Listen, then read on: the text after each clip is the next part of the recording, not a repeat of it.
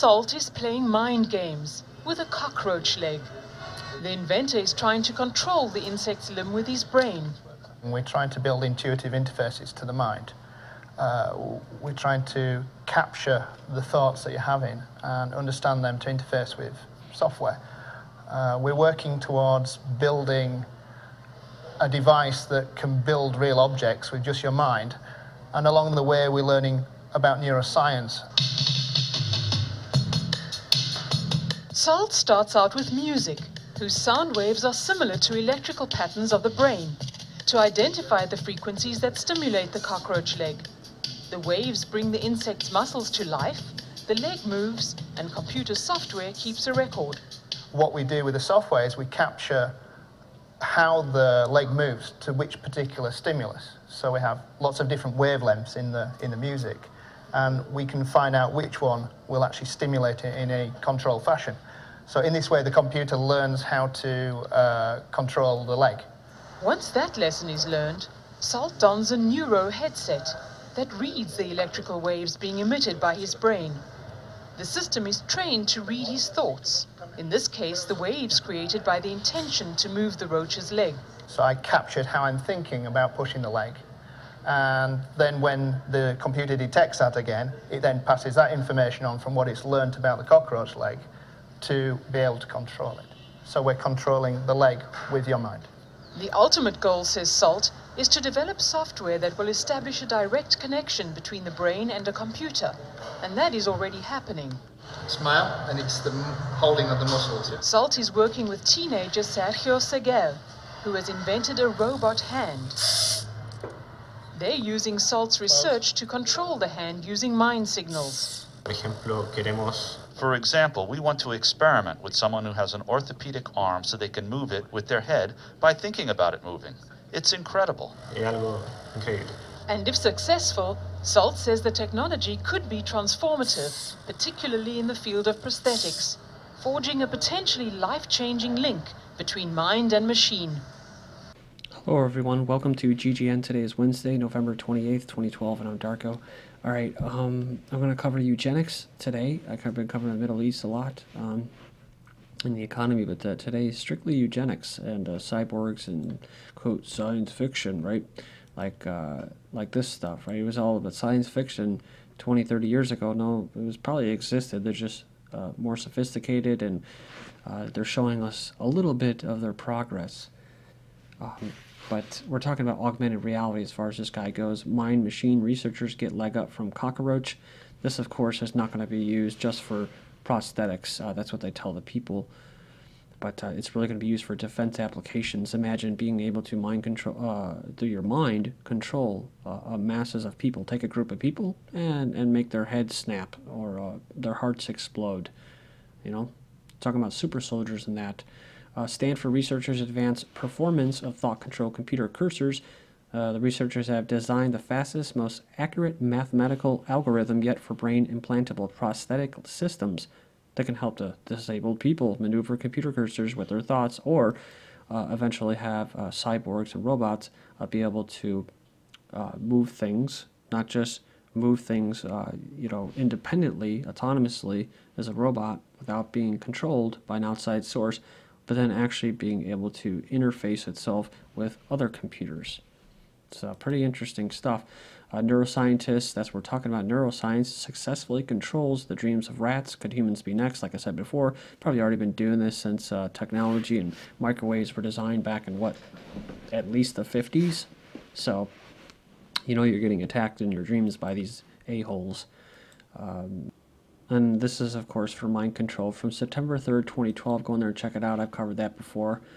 Microsoft files patent for augmented reality smart glasses. We know that Google has created this. Google's Project Glass. Google is planning to deliver an augmented reality glasses to developers earlier next year and then follow with a release to consumers in 2014. But a patent was applied for by Microsoft and described how the eyewear could be used to bring up statistics over a wearer's view of a baseball game or details of characters in a play. So kind of like the Terminator, right? U.S. super soldiers of the future will be genetically modified transhumans capable of superhuman feats. So this is just to give you some background lay the foundation for what we're talking about here. And then you got James Holmes, Inmate's Strange Tale of Confession and Suicide's Efforts. Of course, they start off with this article basically discrediting this witness and anything that he said. Well, of course, because they have a lot to hide.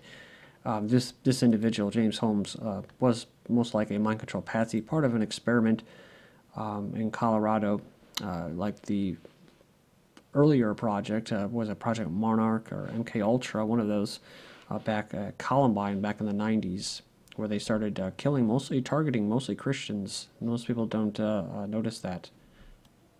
But it goes on here and it says, yeah, it would be virtually impossible for this individual to have any communications with Holmes while he was in prison. But he said that the sporadic conversation continued even after Holmes was moved to another cell in the area, saying that Holmes told him he felt like he was in a video game during the shooting, that he wasn't on his meds and nobody would help him.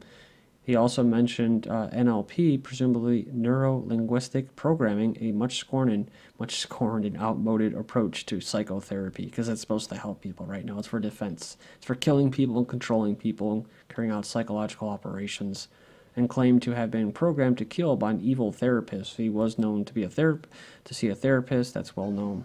And the therapist said that he was in pretty bad shape. So he said when he got out of his car, he said he wasn't programmed anymore. Sounded kind of crazy. He was trying to run it by him, basically. So there you go. Mark Dice is trying to chop this story up and discredit it. Really, really nice. Someone asked me about Mark Dice. I don't know about him. I don't know if he's a shill. It's hard to tell, right? But I don't trust the guy. Jesse Ventura, I think he's a little bit lucky, and I think he has a good heart. So that's just what I think about it. But I can't stand The Onion, like I said yesterday. That story, that news source, it's not even a news source, it's a satire. But I don't respect it as any kind of source of information. But people like Mark Dice, or I've seen other on YouTube, that basically act as if they're conspiracy theorists and attack other conspiracy theorists, I don't really have much respect for either. I don't consider myself a conspiracy theorist. I try to take a bunch of facts and information and present it and let people make their own decisions. So, all right.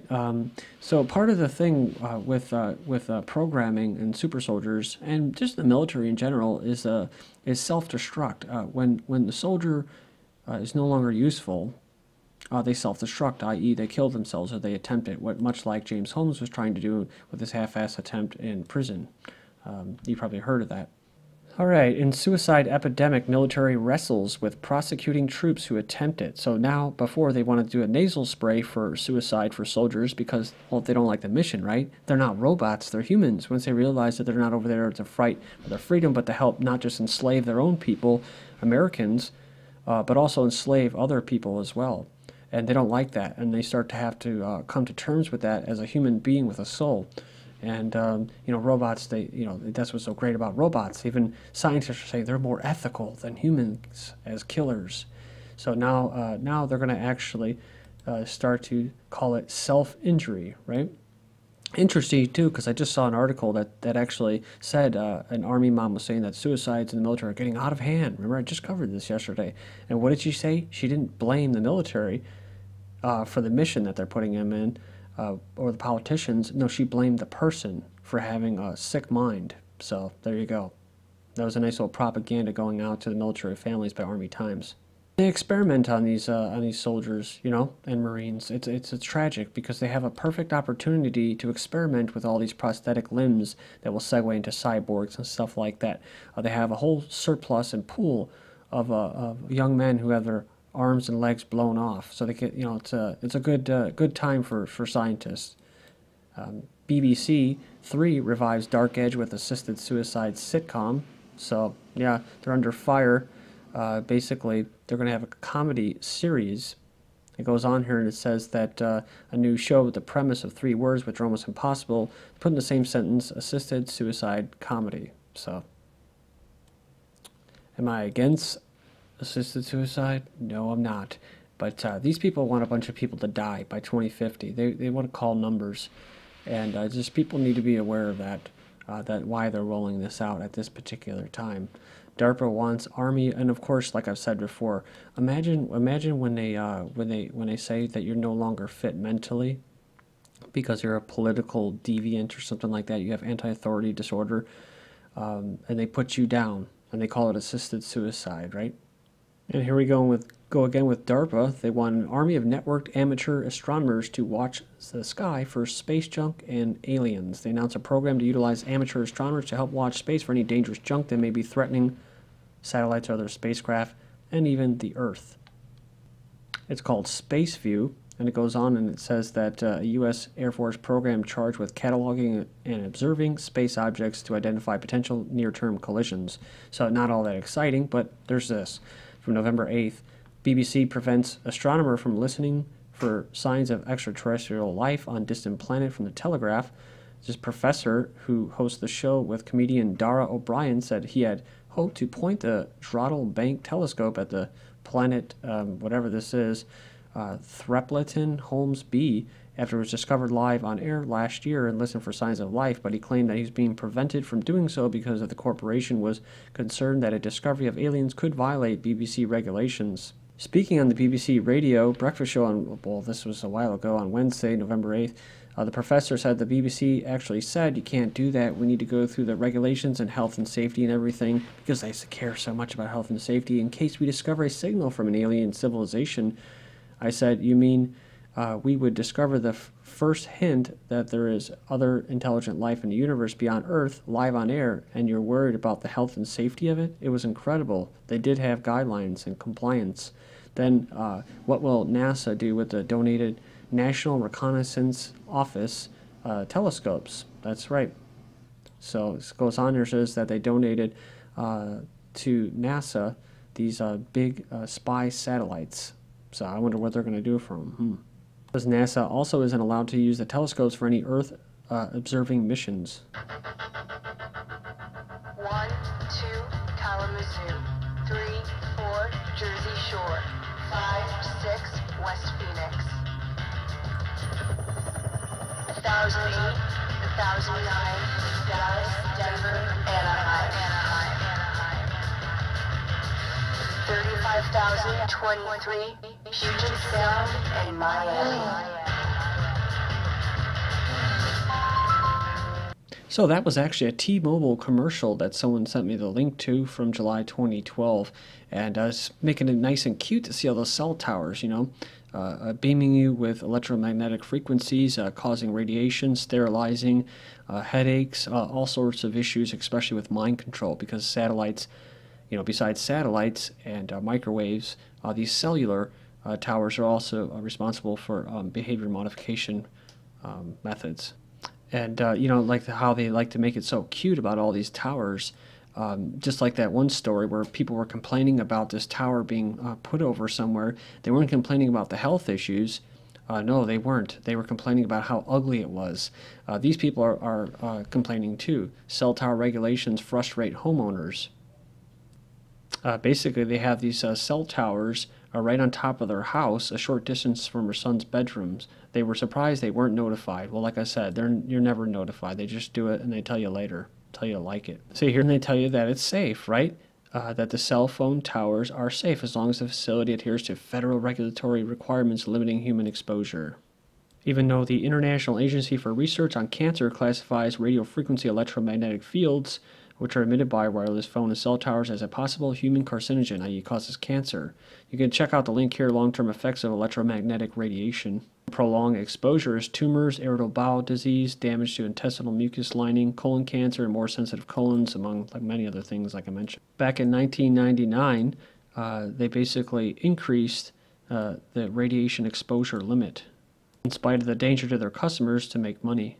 City warns of cell phone linked to cancer after a person removes a tumor on the left side of his head where the phone was pressed for long periods of time. Thank you.